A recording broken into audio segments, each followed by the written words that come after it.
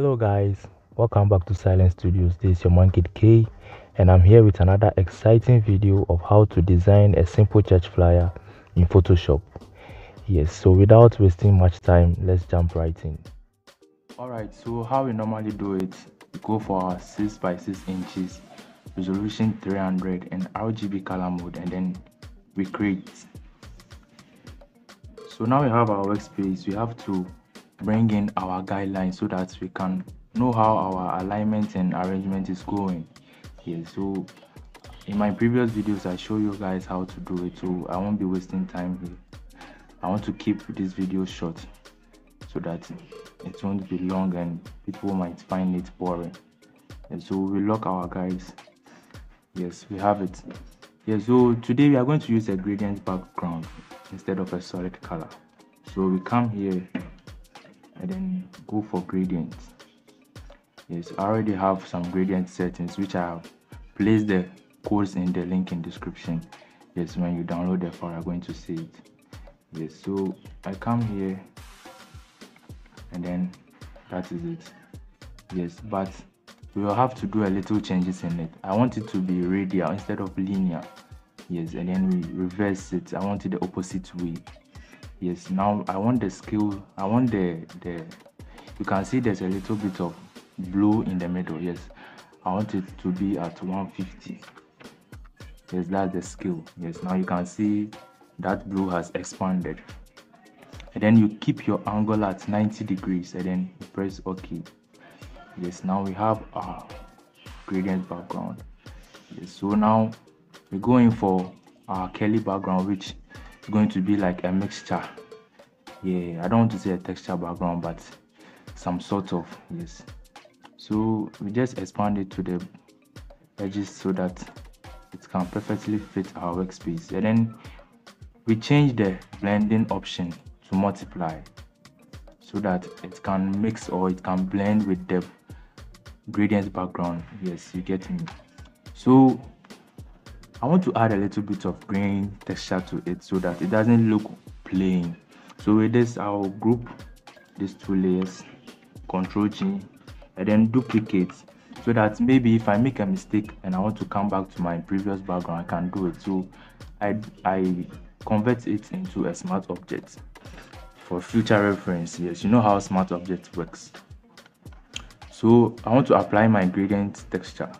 So we come to filter and then camera raw. Yes, it's going to take a little bit, but it will be true. So before it comes, let's check for our green texture pixels. It's 65. So we come here, green, yes, and then we input 65, and then we have it. So we press OK. Yes, so when I toggle the eyes of the layers, you're going to see that there's changes. Yes, so we are going to group this, but before that I want to bring in an image before we can group it so that it all becomes one background. Yes, so since it's a church something, I have some members here which I would like to place them up there since it's a praise program. Yes, so I extend it a little, but I want to mix this image with the background so that it also applies in the background. Yes, so I come to my blending option and then go to soft light. Yes, but I want some edges to be clean. You can do that with your brush tool or your gradient, but I think the gradient will perfectly work and makes it professional.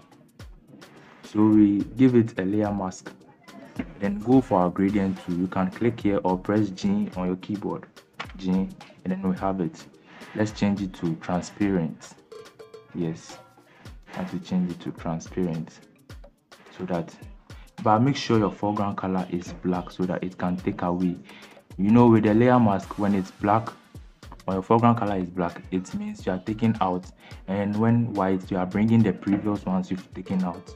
So in case you make a mistake, you can change your foreground color to white and then you can redo it. Yes, so now I want to take these edges out, so I just bring in here and then drag it to the top, and it gets a fading feature here, so a little bit Yes, and this is nice. I want to drag it a little bit up. You can reduce the opacity if you like, yes, to make it a little fading, and then we group it as our background. Yes, so as you normally do, bridging as background, the short form. Yes, and now I have to bring in my pasta. Yes, I don't really know if it's a pasta. I downloaded this image online. I think it perfectly matches this project. Yes, with the posture, you might think it's a pasta, but I don't really know. Maybe you might meet him somewhere and then they are going to call him a pasta.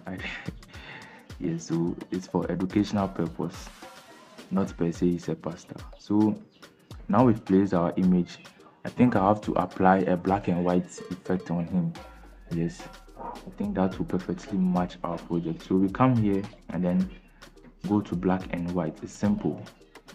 Yes, you can see now the black and white is applying on the whole project. We don't want it that way. We want the black and white to only be in the subject, which is our picture, the pasta. So we come here and then clip mask, and now it's only affecting the image. So we want some parts of the image, which is the highlights and our shadows. So for reds is our shadows, then we drag it. Yes, and our yellow is our highlights. I drag it a little. Can play with the blue too, which is our tones. Yes, so I think this is good. And then I also add a little bit of contrast and brightness if you like. Yes, I think it's going to work for me, but whilst practicing, it's an optional, yes, optional thing. So we group this one as our image and name it picture. Yes, let me a short form for, okay, pick, enter. Yes, so now I think we should bring in our heading. Yes, which is our Bible of Christ Church Presents Praise Worship Sunday. Yes, so the font names and everything is in here. Yes, so we just go for our text tool. You can press it on your keyboard or you come here and then do it. Yes, so I click anywhere and then I start to type. So Bible, I think I have it here. Let me copy it and paste it to save time. Yes, exactly. Then copy, and then I come into Photoshop and then I paste it. Oh, it's okay. Yes, I have it nicely. So I'm going to type the praise worship tool as well. So praise worship.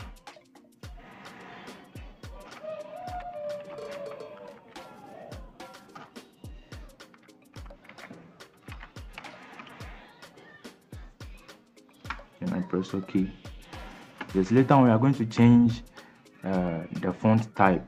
Yes, then I type in my Sunday too.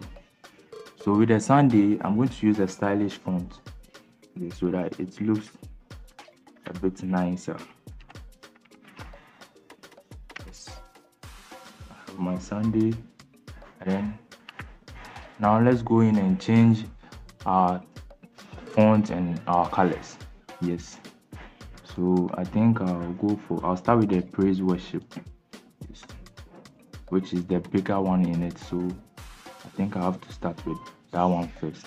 So when we come here, the font name for praise worship is High Man Trial. Yes, the size is 90 pt. 90 pt. I don't know if it's a pixel or what, but that's what I'm seeing here.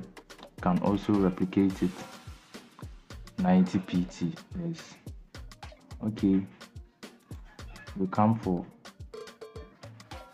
our High Man Trial. Yes, that's it, High Man Trial.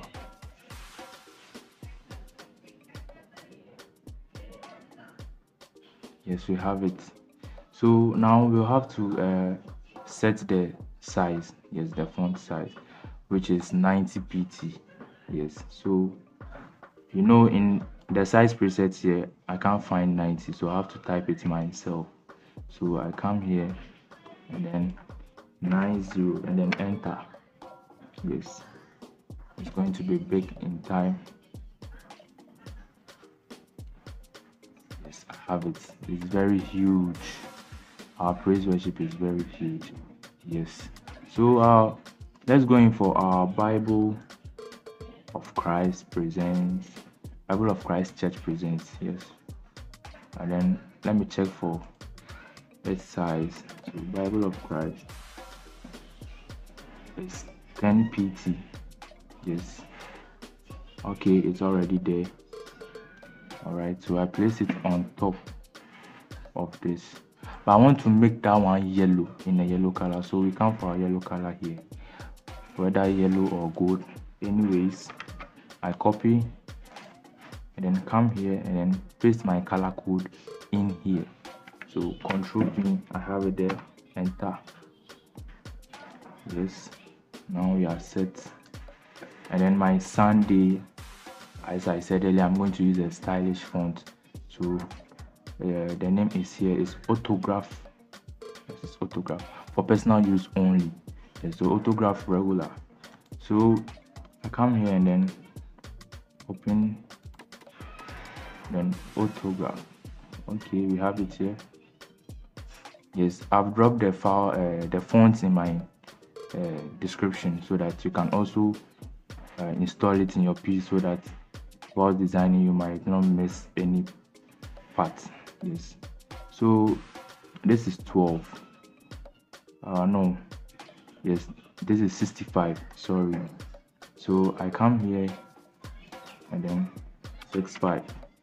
We have it. For that one, I'm going to change the color. So since we have the color code on our clipboard, it's going to automatically paste it there for us, and we have it. So press enter. Yes, so I want to make the alignment for the praise worship before I apply my effect on it, which is the cutout. So I'm going to cut out the Sunday from the praise worship. Yes, as in the thumbnail. Yes, so I want to set this as a center alignment. Yes, okay, center alignment,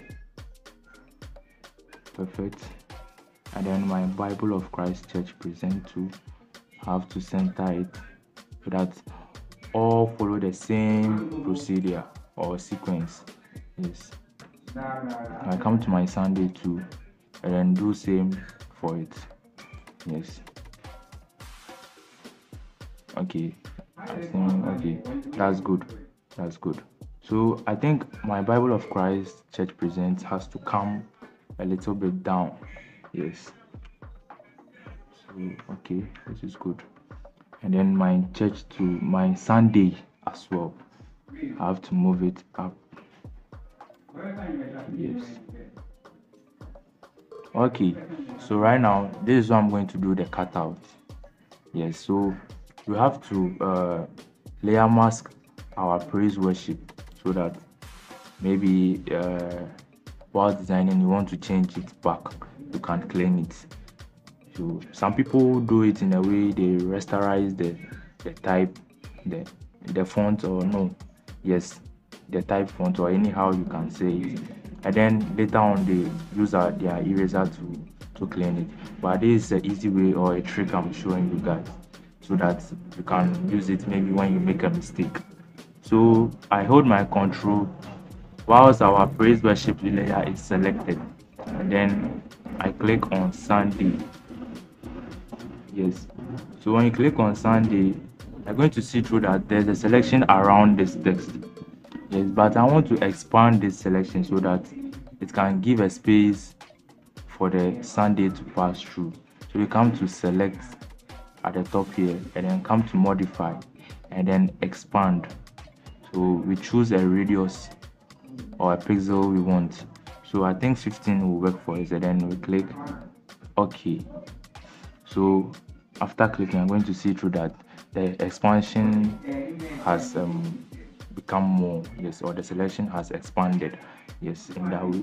So this way we are going to use our brush to clean those parts. So I come here, or you can press B on your keyboard. I have it. Make sure it's a hard brush for easy cleaning. Yes, not by rubbing it. Yes.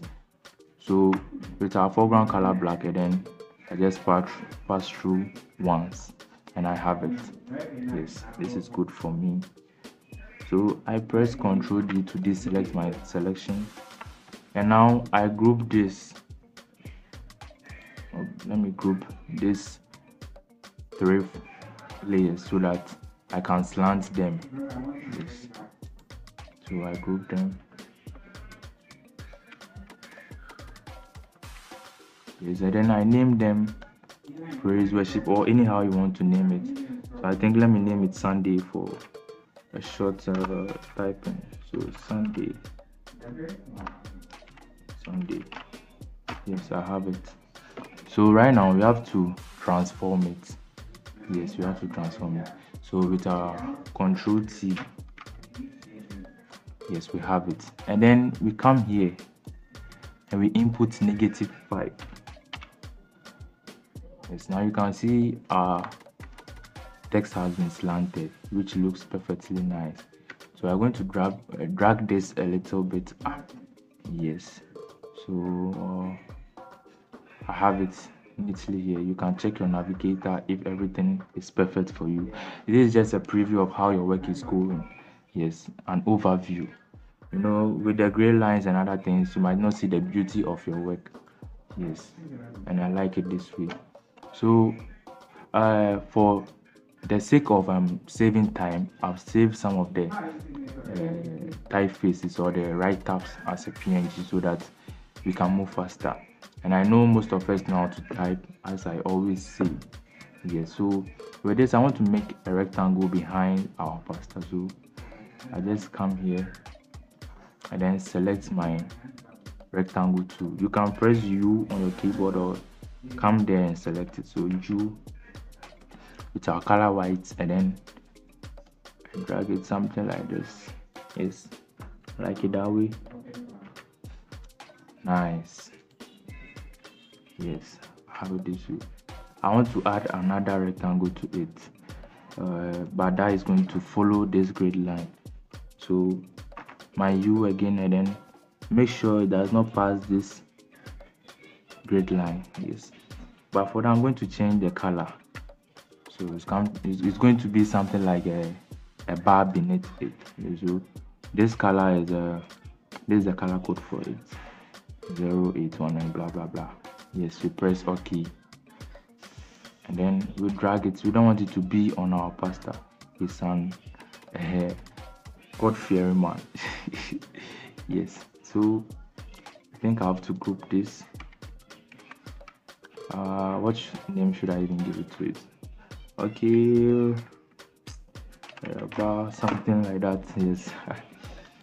Okay, so as I said earlier, I'm going to bring in my write-ups. Yes, so I come here, then I've already saved them. This is the pastor's name. Yes, I have it neatly here. I want to adjust my picture so that it moves according with the name. Yes, so it's a bit up here.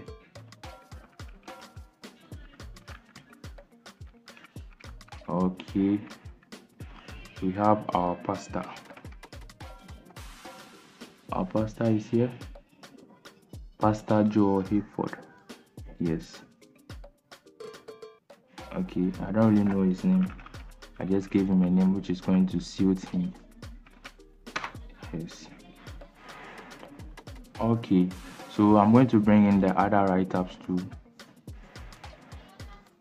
Okay, which is the social media handles. Yes, and the Zoom code too. So I want to expand my bar. Yes, the rectangle. It seems this is getting close. Okay, this is neat. Perfect. Okay, so I want to show you a little trick. Yes, that's it. You go to our rectangle, and then I want to set a gray line so that I know how my rectangle will go. So something like this. Okay, all right, this is good. I want to make the edges round or something like this. It's okay, and then we reduce the opacity to 50 or low, something below 50. Yes, so I come here and then input 50. Yes, this is looking good, or a bit lower. Yes, I'm going to place a white font or a white text on it. Yes, so that when your viewers are reading the informations on it, they can know what's going on or they can understand. Yes, so I want to drag this up. Yes, and then you can see the text in here is not well aligned with the rectangle. Yes, because our text is well placed and our rectangle is a bit misaligned. So I come to my marquee tool, rectangle marquee to draw a selection which is going to lie in between. So with the help of my grid line, this is the importance, one of the importance of our grid line. Yes, then this is my rectangle layer, and then I hit the center alignment, and we have it. Yes, we are almost done. Now, you know, most churches have a logo. Yes, and I'm going to put that on our project. So I want to group this. Okay, let me to right tabs.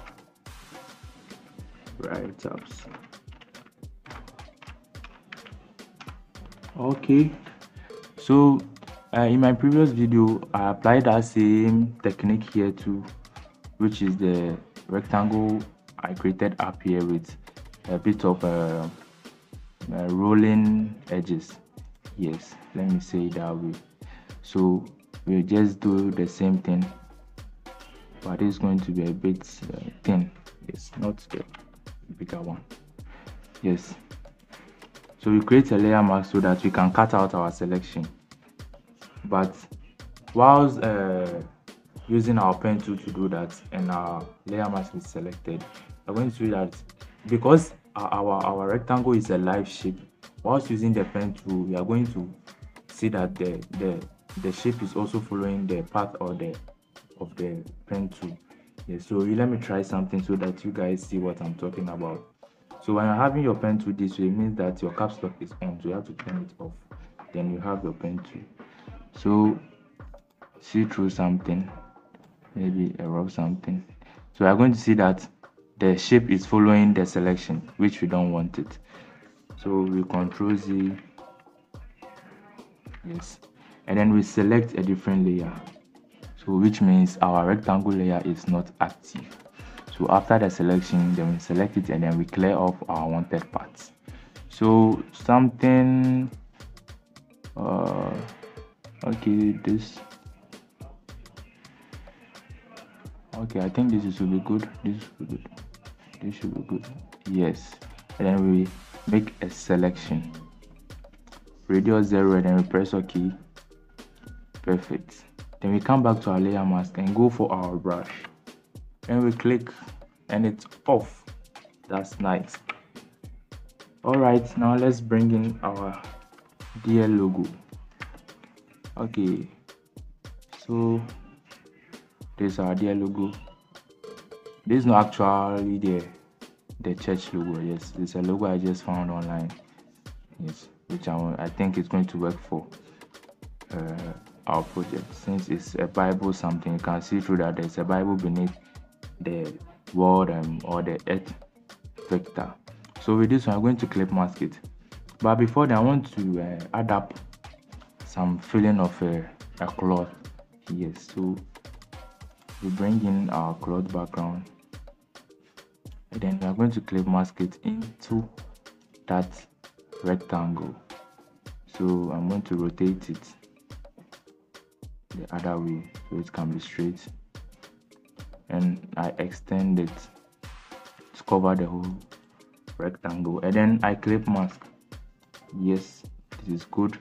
I want to change the blending option to multiply. Let's try if overlay. Okay, multiply will work, and then reduce the opacity. Yes. Okay, this is nice. I'm going to clip mask the logo also into the rectangle, and then we do same for that, but we have to place it well. Okay, Control T, and we have it. Okay, so you can see that our logo is having a white background. Yes, I don't really mind.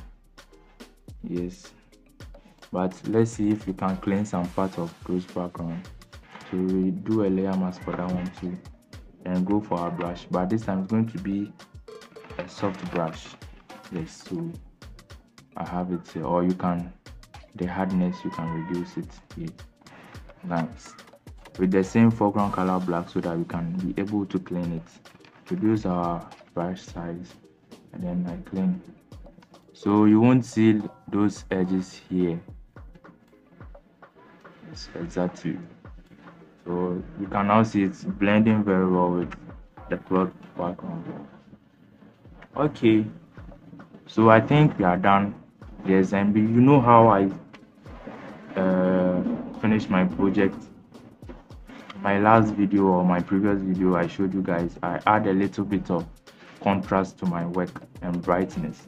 Yes, it gives a little help, so you can open your navigator and check through whether your brightness and contrast is perfect. If it's not perfect, you just turn it off. It's not necessary. Yes, some projects do not need it. So with this one, we are not going to clip mask it, so I just try and increase my contrast and then my brightness as well. Okay, so brightness might be at 5. Yes, I like it. All right, let's check our navigator, and we're already having our project done. Yes, so please kindly hit the subscription button, yes, and click on the notification bell so that you get notified when I drop any video. Yes, and please kindly share this video too as well. Yes, I really appreciate how you guys are supporting my channel. Yes, I know you guys will do more and more. Yes, I'm also trying my best to drop a video every week so that we all can be better in graphic designing. Yes. Okay, so this is what I have for you guys today. I'll be coming with more, and I love you guys. Yes, your man Gidke, I'm out.